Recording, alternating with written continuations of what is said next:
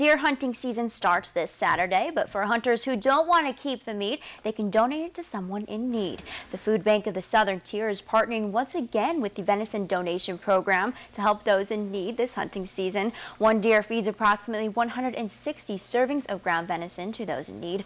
Legally tagged and properly field-dressed deer can be taken to participating processors, and this is at no cost to the hunter. We welcome hunters who are gathering enough meat that more than enough that they won't need just for their families, or have a full deer and they can't eat it all, to go ahead and donate some of that. In one of our counties, we're required to do a survey of the clients who receive that, and they love it. They love it probably more than ground beef even, so it goes over really, really well with folks. Last year, the food bank had just over 6,500 pounds in donated venison.